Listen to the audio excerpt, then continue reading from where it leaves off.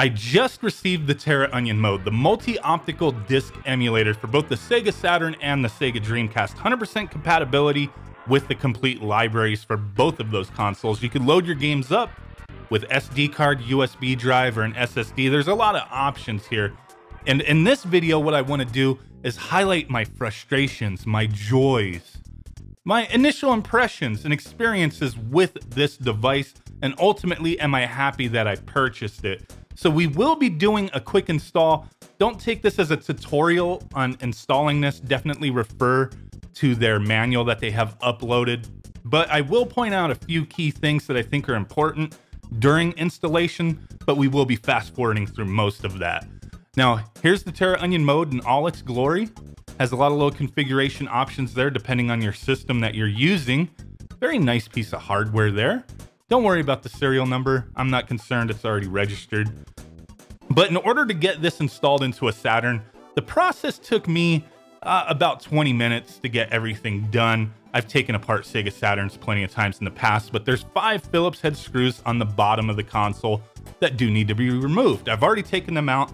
Simply slide off the top half of the shell once you have those out. And you will have to disconnect your ribbon cable from the drive that's already in there, from your disk drive. This ribbon cable here actually caused quite a few problems, and we'll get into that in a moment.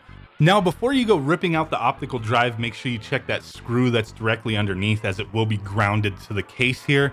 Now, we do have a bunch of screws we got to remove. First up, the power supply unit. There's 1 screw in the front and then 2 on the back outside of the case. Set these screws aside as they are unique to the power supply unit, and you don't want to use something else by accident. There's a clip on the left there. If you can't get the power supply unit out, just press on it. Now, the reason we're getting this all out is because we have to get this metal plate out to remove those black plastic posts, as they will be in the way of the mode there. Now, you do have to unattach the ribbon cable from the controller port up front. Make sure you do that. This is a prime time to clean this thing up. Make sure there are no dust bunnies in there. Get those posts unscrewed, and then start getting everything reattached.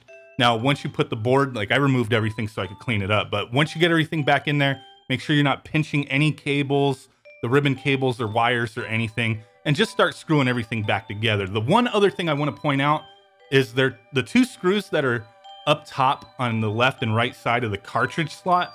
Those screws are a little bit longer than any of the other screws in here, so make sure you're using those ones, as if you use the wrong one, they will not thread. So keep that in mind. Now it's time to get the mode installed.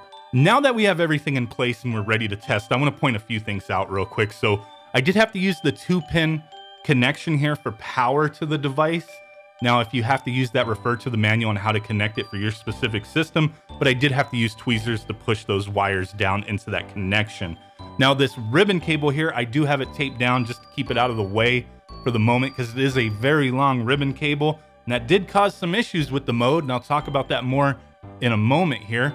But there's a few things I want to point out. So these little posts, you may have already noticed I don't have them in the correct spot for the top. Now, I've orientated this every which way I can, and no matter how I put this thing in here, if I have those posts unmodified put in there on the top, it gets in the way of that cartridge slot. So if you're going to use a RAM cart, backup cart, whatever the case may be, it will push on it and push up the mode, and it will not make a full-on connection. It may cause it to not work. So you may have to trim a piece of that off or move it.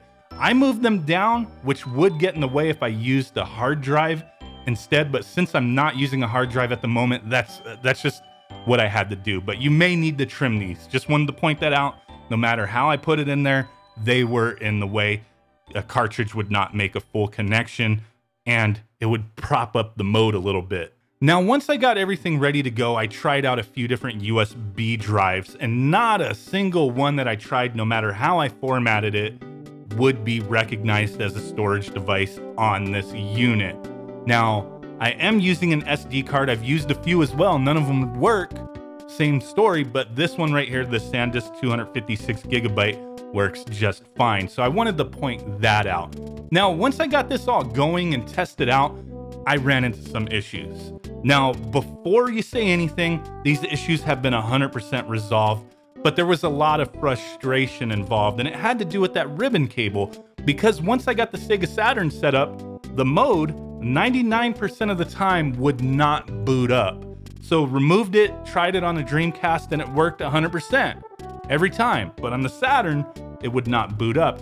The reason is because of that ribbon cable. The Saturn that I have here, I guess, is just a little bit of a different variant with the optical disk drive that it uses and the ribbon cable that it uses.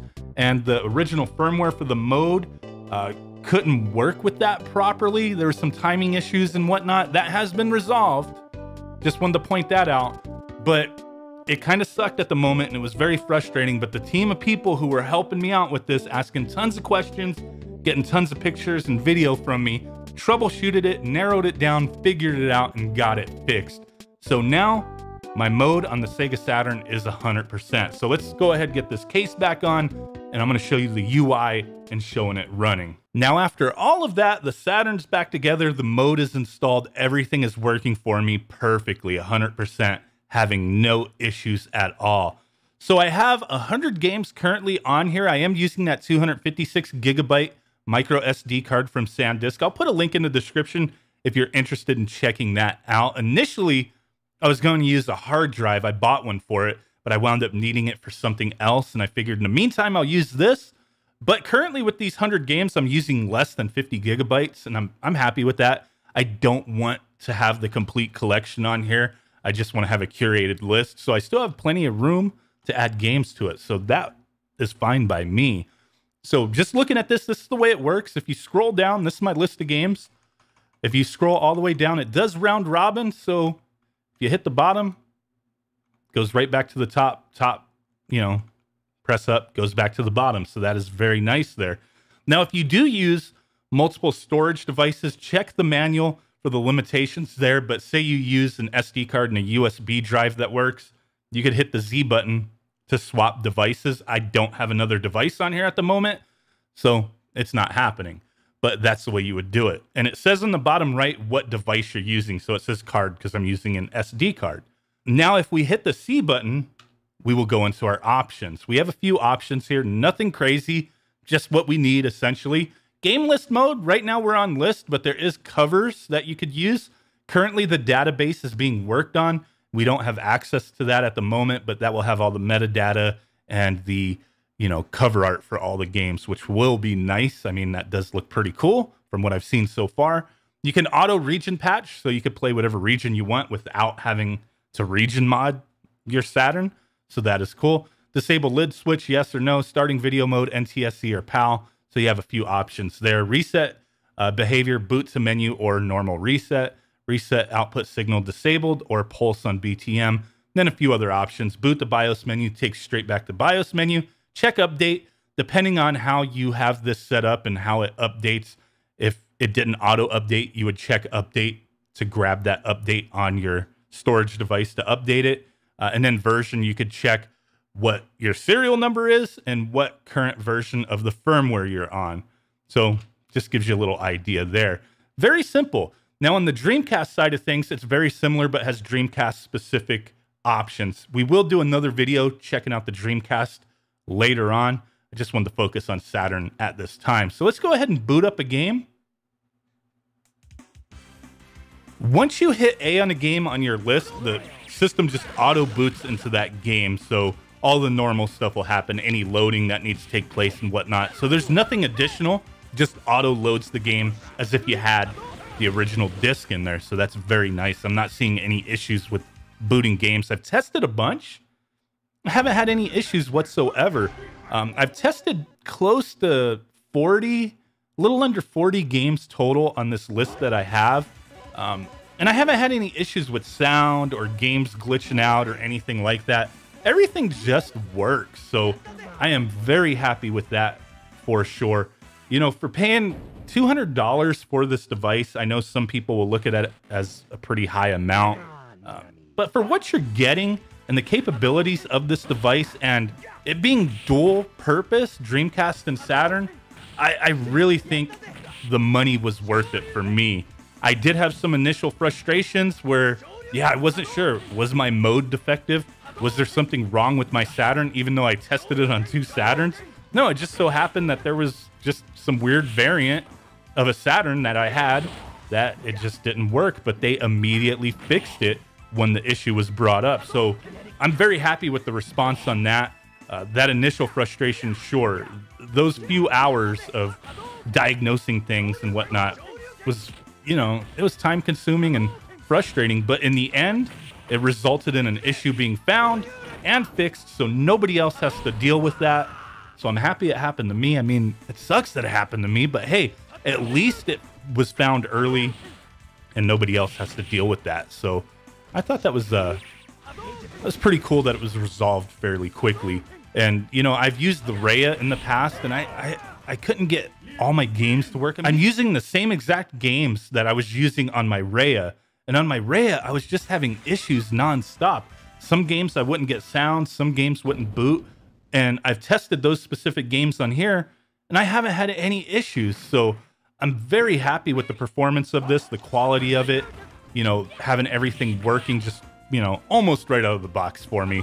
But just getting those games just thrown on the storage device in a folder named Saturn, and just boom, everything booting up. I'm very happy. You know, there's a lot of pricey games for the Saturn. I do have a small Saturn collection of discs, and I've been like not really compelled to buy any more games because the games just keep going up in price, and you know, it's just a crazy thing. So I'm happy to have a device like this.